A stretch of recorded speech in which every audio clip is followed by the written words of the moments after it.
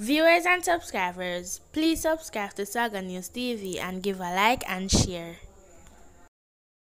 Grief counseling got underway at Anchovy High School in St. James on Monday morning, following the murder of 14-year-old student Randina James, who was gunned down while sheltering from the rain at a bar.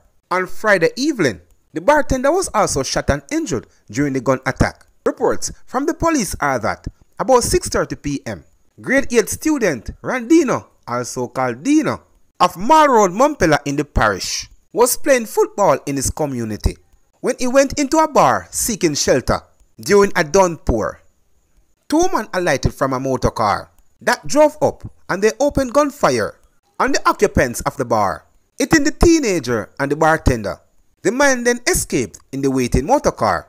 Other patron escaped injuries. Randino and the bartender were taken to hospital, where he was pronounced dead, and the bartender was admitted.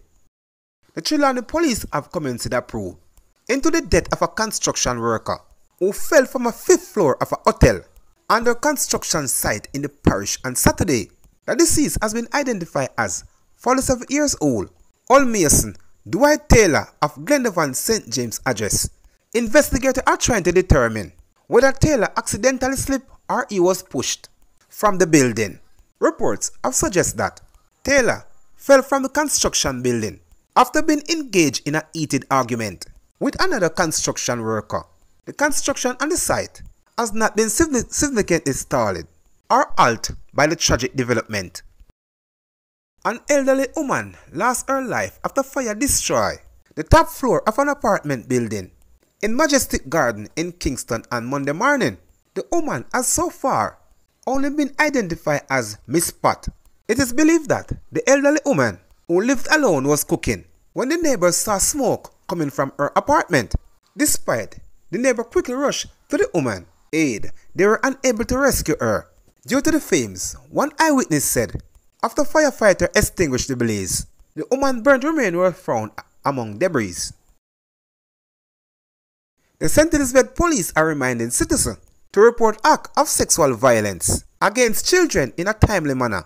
The call comes after a mechanic was last week charged with sexual assaulting a minor on 2 occasions, the first of which occurred last year in the parish.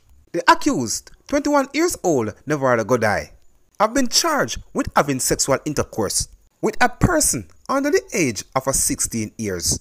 It is alleged that Godai engaged the female minor in sexual intercourse in 2022 and sometime this year.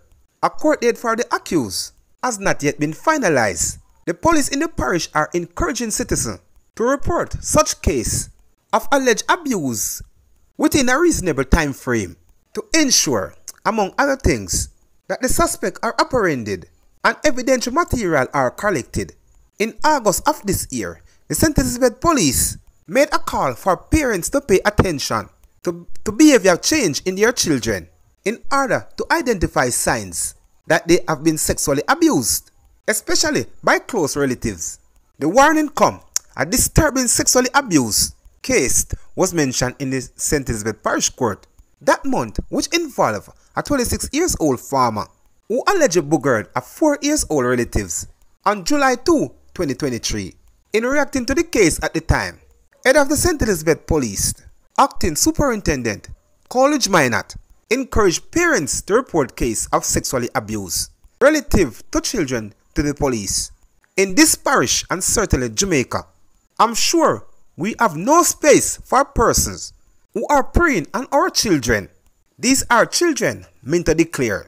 During the open of the St. Elizabeth Circuit Court in late November, prosecutor revealed that 32 cases involving sexual offences were done for trial in the parish.